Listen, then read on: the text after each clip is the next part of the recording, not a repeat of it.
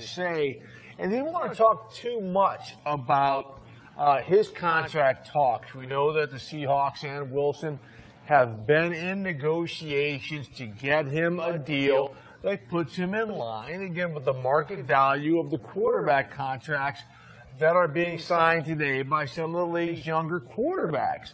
So Russell Wilson should expect, in terms of the annual average, to be about $20 million a year. Now, Cam Newton, based on a conversation I had with his agent, he's getting $67.6 million of that guaranteed. Will Seattle be able to kind of structure his contract to give him those types of guarantees, and how?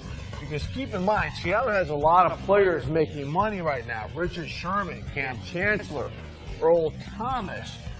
You've got Marshawn Lynch, who's getting paid. So Carolina doesn't have that many dollars going out to that many players the way Seattle does. So the Seahawks are going to have to manage their salary cap in a way, but they also have to understand that Russell Wilson's their guy.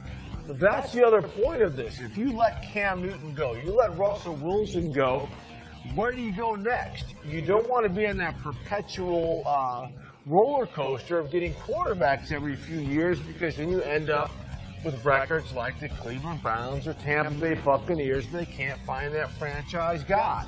So NFL teams know now that if we get our guy, we have to pay him.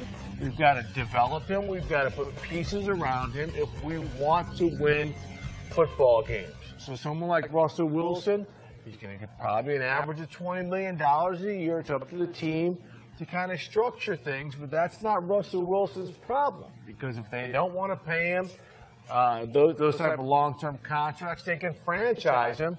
They're going to end up paying him kind of the same types of dollars if they use the franchise tag for multiple years. It affects the salary cap a certain way, a little bit differently. So it's better to kind of get a long-term deal done now than wait another year or two when those dollars and cents become more costly.